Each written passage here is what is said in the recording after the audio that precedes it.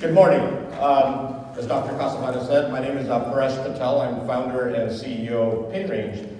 But before I got into PayRange, I was actually an operator for many years, about 20 years. So I've kind of been on both sides of the table, on the technology side as well as on the operator side. What I'm going to be talking about today is a little bit about artificial intelligence. The keynote session you attended yesterday had touched on this a little bit. And actually, I see this AI word popping up a lot these days. And you might be wondering, what is this and what does this actually mean? And what does it have to do with the vending or micro-market industry? And so I'm going to try to answer some of these questions for you. But first of all, I just wanted to do a quick survey. Dr. Kasamata did a little survey, but I just want to see how many of you actually use artificial intelligence today? Yeah, kind of what I was expecting. Not a whole lot of you.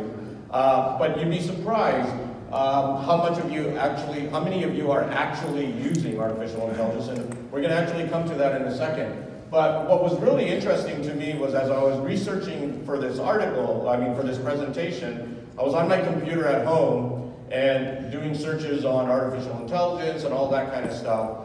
And sometime later, a couple hours later, I pulled out my iPad, opened up my Wall Street Journal app, and I kid you not, the very first screen that opened up had 6 articles on artificial intelligence.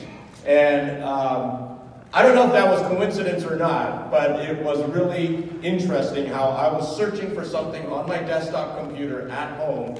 I launched my iPad, and the very thing I'm looking at shows up there. So think about how stuff like that happens, and I'm going to be talking a little bit more on that. But one of the articles that I found stated that 90% of global CIOs plan to have AI deployed in their companies in some way in the next 3 years.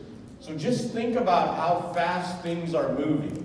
90% of global CIOs will have some form of AI in their companies in the next 3 years. So as the vending industry, we've always kind of been lagging behind a lot of the technologies that have come in the general marketplace. We're still trying to figure out how to connect machines, try to get cashless payment on machines, and now we got this whole AI thing coming up here really quickly as well. What my goal for this presentation is kind of really simple. First of all, just try to give you a little practical understanding of what artificial intelligence actually is.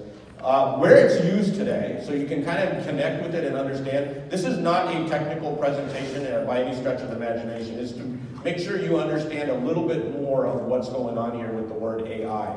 And then how AI will actually improve unattended retail. So I'll give a few examples of that. And then at the very end of this, try to address the question of why you should even care about this. Like, why, of all things, should you care about AI? Why does that even make a difference to you? So first of all, what is artificial intelligence? Well, it really fundamentally kind of boils down to something very easy to understand, but it's a very complex topic. In a nutshell, it's basically a machine's ability to learn and then take some action based on that. And what do I mean by that? Computers traditionally have always been programmed to do a certain thing. Like, let's take a very simple example like your pocket calculator. 3 plus 3 equals 6. 3 times 3 equals 9. No matter how many times you type that in, it will always give you the exact same answer. Because it is programmed that when you punch in 3 plus 3, it equals 6. And by definition, it will always result in 6. And that is how most computers typically work. Is they're programmed to do a certain thing. They take some input and it results in some output. What artificial intelligence does is a little bit different. It takes a whole bunch of data and comes up with a different answer based on what's actually happening right now, based on that data. And so what it does is it's learning. It's taking more data, will make it better, and get it different things. And I'll show you a couple quick examples of this, but you probably, if you're an operator, know what this is. This is a Dixie Narco 5000 soda machine. And as a consumer, I've seen this many times. As an operator, I've seen this many times. It's a bottle jam in selection A1. So in a very simple example, the first time the user pushed A1, the bottle dropped. The second time the user pushed A1, it got jammed up. The third time somebody pushed A1, if you were stupid enough to push it, what would happen? Would it try to dispense again? No, because it's going to say make another selection. And why did it do that? Because there's a drop sensor that was watching for the second bend. The second time the bottle did not drop, it said, wait a second, I didn't dispense, so something must be wrong with this. And then it disabled that selection. And when does it get re-enabled again? When the service door is open, it assumes that the person now has come to fix the machine, and it resets. So 3 plus 3 equals 6, but in this case, A1 does not always equal A1. A1 equals A1 until something happened, which was a little piece of data, which then changed the output. Now this is a very, very elementary example of machine learning, basically, but this is basically how give you a simple example from an operator standpoint, something that you have been seeing as an operator for many years, but you probably didn't realize that it was basically some elementary version of machine learning. The same thing didn't result in the same output. Now, of course, there's a lot more examples here, and there's a lot more complexity here, but AI is everywhere. AI is affecting every single thing you do today on the mobile phone for the most part. For example, navigation. Navigation, when you go from point A to point B, will it always route you exactly the same way? No, it takes into consideration things like traffic. And there are other factors that will affect it. If there's an accident, it reroutes you. Those are things where it's not always giving you the same thing. So 3 plus 3 doesn't always equal 6. In this case, point A to point B is not exactly the same route. And how does it get better? The more data that comes into it, the more data that comes about the different roads and the traffic and accidents and weather conditions and all other things that can come into it results in a better model and a better route for you. How about email? Everybody in this room uses email. Did you know you were using AI as you were using email? You probably didn't realize it, but your spam filter, every time you mark something as junk, it's learning a little bit more about what is junk. And the next time it sees something like that, it automatically moves it without it coming into your inbox. So again, mail coming in doesn't automatically make it into your inbox, because sometimes it has now learned that if it looks like this or if it's like this, I'm going to move it into my junk folder. And the more data you give it, the more email you move into the junk folder, the more smarter it becomes, and then it's able to do things without you being as involved. That's another example. How about Netflix?